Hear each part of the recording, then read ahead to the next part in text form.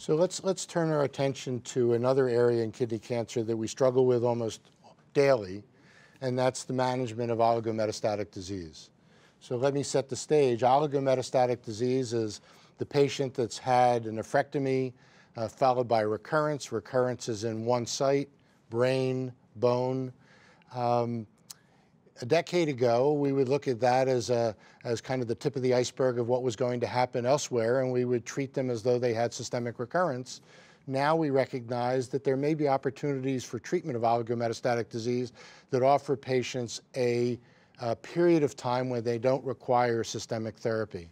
Eric, when do you use things like surgical resection, radiation therapy, SBRT for oligometastatic disease recurrences? Great question, and there's clearly a subset of individuals where the timing of disease recurrence or metastatic disease occurrence is relatively slow, and the number of lesions that are occurring are relatively few. And so in these types of patients, there's a real opportunity, if surgically reasonable and feasible, to resect these areas. We have some new technologies coming down the pipeline as well. For example, radiation therapy, focused beam, stereotactic radiosurgery, that can be used in various parts of the body as well, especially the brain. So the individuals, we think of brain metastases as a death sentence, a very frightening sign that the patient is going to pass away soon. But that's actually not true in renal cell carcinoma. I have a number of patients who develop solitary or oligometastatic brain metastases, which by that I would mean fewer than 3 or 4, where we treat with stereotactic radiosurgery, and then we treat the systemic disease afterwards, and these people do extremely well and actually have good survival. So sort of as a rule of thumb for systemic recurrence, if I have a patient that has 1 or 2 pulmonary metastases, these are growing slowly, I will have this individual surgically treated by my surgical colleagues, and I will not initiate systemic therapy because the interval between that surgery and the next lesions that are going to occur later on can be long-term. And we can spare individuals toxicity of systemic therapy. Yeah, and I think that's something that we who treat kidney cancer every day recognize, and that is that you don't have to use all your guns up front. What you want to do is you want to use them sequentially, appropriately, and time off of treatment is a good time for a patient, especially when they have metastatic disease. There is this growing body of conversation that talks about radiation therapy as a way to stimulate the immune system.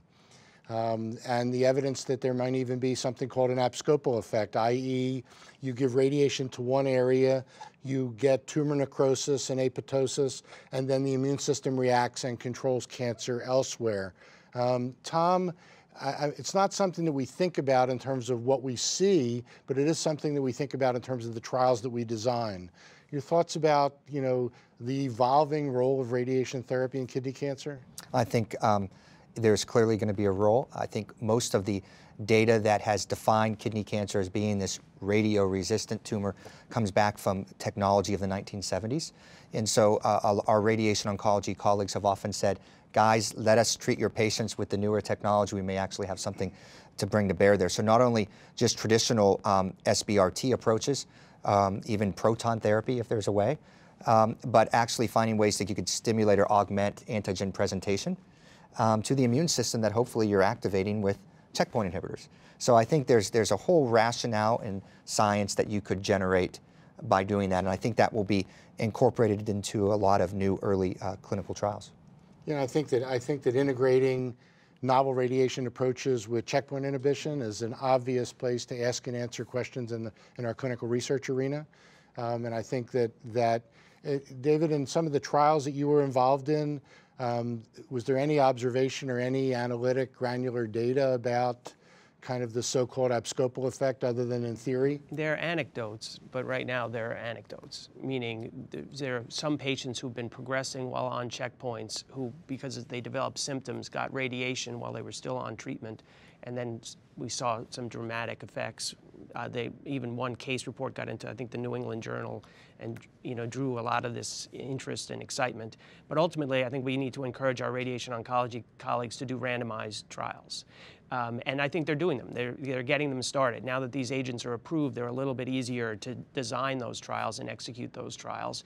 The radiation oncologists believe it's real, but I think we just need more data. The exciting thing is if we can prove it, it can be an approach that crosses multiple cancers, not just kidney cancer, because it's likely to play out in other diseases as well. And Eric, one additional question for you is are there people with oligometastatic disease that we should not be considering these approaches? I mean, clearly, brain, 1 to 4 lesions, a solitary bone lesion, but how do you integrate things like time from nephrectomy to the development of oligometastatic disease, the kind of histology of kidney cancer, sarcomatoid versus clear cell? Do you use those other clinical parameters to help you decide when to approach oligometastatic disease with a surgical or a radiation approach? Yeah, absolutely. And I think a perfect example is an individual where you don't have multiple points on the curve, where you don't have several different scans sequentially demonstrating that the tumors that you're seeing, these metastases you're seeing, are relatively slow growing and are isolated in number. So if you do have a person that comes in and has a few lung lesions and you don't have any antecedent scans, or this is relatively close to the time of nephrectomy, the worry you have is that this individual might actually then develop 3 or 4 within the next 2 to 3 months. So I think a waiting period, what I would call a careful surveillance of that individual over a brief period of time would be necessary. Sarcomatoid's another important point. Sarcomatoid renal cell carcinoma tends to be more aggressive, especially when you perform surgery. And again, this is sort of on the level of anecdote, but if you're asking my personal opinion, which you are, I'm much more cautious about an individual as a sarcomatoid primary who then develops metastases, because these are the sorts of individuals, it seems that the healing factors from surgery seem to spur the growth of sarcomatoid lesions. So I'm very cautious of those individuals. I usually treat them with systemic therapy and cool their disease down for a while, and if I then perform a surgery, I'll then treat them for a period of time afterwards, even if they're free of disease. Again, this is art of medicine, this is not science, but that's what I do with those patients. Yeah, so there was an abstract presented at ASCO yesterday, I think. Axel Beck's talked about it a little bit, and many of these factors that Eric just described came out in this analysis from a European data set that you mentioned: time to recurrence, how many lesions, grade of the tumor. So folks with grade 4 and sarcomatoid tended to do worse. And then he gave some recommendations about who should have these local interventions and who shouldn't. So there's data, but part of the problem with the data is it's biased. Yeah, it's selected, yes, of course. So, but the one thing I wanted to add as far as these approaches, integrating them into therapy is also, I think, very important. One of the things that I struggle with, I don't know about you guys, is when our patients progress, they tend to progress in these same places. The TKIs are very good at dealing with soft tissue mets, not so good at preventing bone mets, not so good at preventing brain mets. And so you have to integrate these folks, the surgeons, the radiation oncologists, in the course of people's condition to control their disease. You're often doing 2 things at the same time. So what you're talking about then is a mixed response kind of situation, which we often face, where you have visceral metastases controlled with therapy, but you either have progression in the bone or brain that's requiring another discipline's intervention. Yeah. Right, I often don't stop the systemic therapy just because the assumption is that's a place where they're going to fail. If you can control it, and then if they're tolerating the therapy, keep them on it. And I think that we've all seen patients that as we keep patients alive longer, sites of unusual metastatic disease start to appear. Right. Pancreas, for example. And the appropriate use of integrated surgical approaches for metastatic disease late in the biology of that person's cancer, even though it's an aggressive surgery, can have a very positive outcome.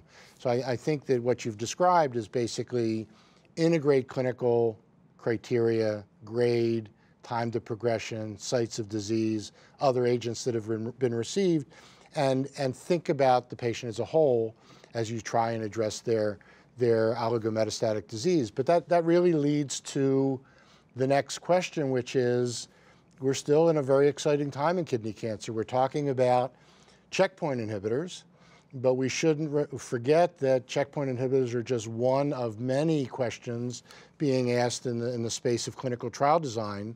So Tom, let's